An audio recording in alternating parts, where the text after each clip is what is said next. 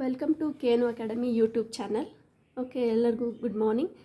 Today we'll discuss regarding levels of prevention.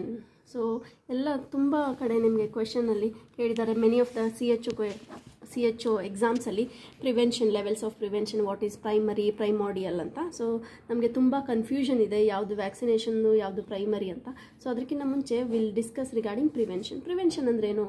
Many of the time ನಾವು use ಮಾಡ್ತೀವಲ್ವಾ, prevention is better than cure, right? ಯಾವುದೇ ಒಂದು ರೋಗ ಬರೋಕ್ಕಿಂತ ಮುಂಚೆ ನಾವು ತಡೆಗಟ್ಟೋದು, ಪ್ರಿವೆನ್ಷನ್ ಈಸ್ ನಥಿಂಗ್ ಬಟ್ ತಡೆಗಟ್ಟೋದು ಅಂತ ಹೇಳ್ತೀವಿ. ಸೊ ಪ್ರಿವೆನ್ಷನ್ ಅಂದರೆ ಏನು? So prevention is the action are the practices which are aimed at ಇರಾಡಿಕೇಟಿಂಗ್, eliminating R minimising the impact of disease R disability. So ಯಾವುದೇ ಒಂದು ಡಿಸೀಸ್ ಬರೋದಕ್ಕಿಂತ ಮುಂಚೆ ನಾವೇನಾದರೂ ಅವ್ರನ್ನ ಆ್ಯಕ್ಷನ್ಸ್ ತಗೋತೀವಿ, ಎಫರ್ಟ್ಸ್ ಮಾಡ್ತೀವಿ, ಆ ಡಿಸೀಸ್ ಬರದೇ ಇರೋ ಥರ ನಾವೇನು ತಡೆಗಟ್ತೀವಲ್ಲ, those are we say prevention.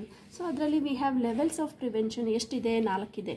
ಮೊದಲನೇದು primordial prevention, primary prevention, secondary prevention ಮತ್ತು ಟರಿಷರಿ ಪ್ರಿವೆನ್ಷನ್. ಸೊ ನೋಡೋಣ, ಪ್ರೈಮರಿ ಪ್ರಿವೆನ್ಷನ್ ಅಂದ್ರೇನು, ಪ್ರೈಮಾರ್ಡಿಯಲ್ ಪ್ರಿವೆನ್ಷನ್ ಅಂದ್ರೇನು?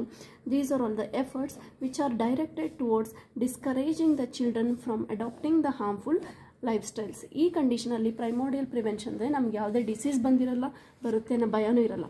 ಆದರೆ ಏನು ಮಾಡ್ತೀವಿ, ಮಕ್ಕಳಿಗೆ ಚಿಕ್ಕವ್ರು ಇರಬೇಕಾದ್ರೇ ನಾವು ಅವ್ರಿಗೆ ಯಾವುದೇ ಹಾರ್ಮ್ಫುಲ್ ಲೈಫ್ ಸ್ಟೈಲ್ಸ್ನ ಅಡಾಪ್ಟ್ ಮಾಡ್ಕೋಬೇಡಿ, ಇದರಿಂದ ಮುಂದೆ ನಿಮಗೆ ಹೆಲ್ತ್ ಹಾಳಾಗುತ್ತೆ. ಸೊ ಚಿಕ್ಕಂದಿನಿಂದನೇ ನಾವು ಅಡಾಪ್ಟ್ ಮಾಡೋಕ್ಕೆ ಸ್ಟಾರ್ಟ್ ಮಾಡ್ತೀವಿ. ಈ ಪ್ರಿವೆನ್ಷನ್ಗೆ ಏನು ಹೇಳ್ತೀವಿ? ಪ್ರೈಮಾರ್ಡಿಯಲ್ ಪ್ರಿವೆನ್ಷನ್ ಅಂತ ಕರಿತೀವಿ. Okay, coming to second one, primary prevention. So these are nothing but action taken prior to onset of disease. ನಮ್ಗೆ ಯಾವುದೇ ಒಂದು ರೋಗ ಬಂದಿರಲ್ಲ, ರೋಗ ಬರಬಾರ್ದು ಅಂತ ನಾವು will take some actions. So for example vaccination, immunisation. ಇವಾಗ ಮಕ್ಕಳಿಗೆ ನಾವು ಇಮ್ಯುನೈಜೇಷನ್ ಮಾಡ್ತೀವಲ್ವ, BCG ಮಾಡ್ತೀವಿ. ಯಾಕೆ ಮಾಡ್ತೀವಿ? ನಮಗೆ ಟ್ಯೂಬರ್ಕ್ಯುಲೋಸಿಸ್ ಬರಬಾರ್ದು ಅಂತ, OPV. So immunisation schedule you all know. So that is the example for primary prevention. Next ಬಂದು ಸೆಕೆಂಡರಿ ಪ್ರಿವೆನ್ಷನ್. ಸೆಕೆಂಡರಿ ಪ್ರಿವೆನ್ಷನ್ ಏನಾಗುತ್ತೆ? We already have disease. So ನಮ್ಗೆ ಯಾವುದೋ ಒಂದು ಡಿಸೀಸ್ ಬಂದಿದೆ.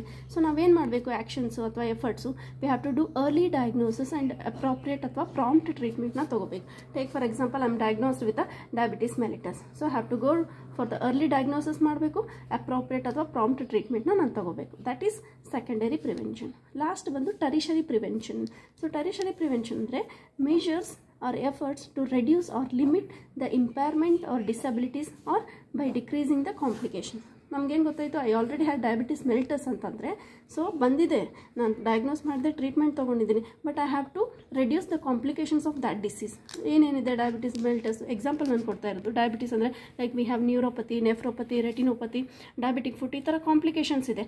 ಆ ಕಾಂಪ್ಲಿಕೇಶನ್ಸ್ನ ನಾನು ಅವಾಯ್ಡ್ ಮಾಡ್ತೀನಿ by using this measure. That is nothing but ಟರಿಷರಿ prevention. Example rehabilitation activities ಮತ್ತು minimising the complications. Thank you. Okay, this is regarding levels of prevention. Hope you clear the concepts ಅಥವಾ ಅರ್ಥ ಆಯಿತು ಅನ್ಕೋತೀನಿ. ನಿಮ್ಗೆ ಏನಾದರೂ ಡೌಟ್ಸ್ ಇದ್ದರೆ, if you want to give suggestions, you can comment. Okay, thank you.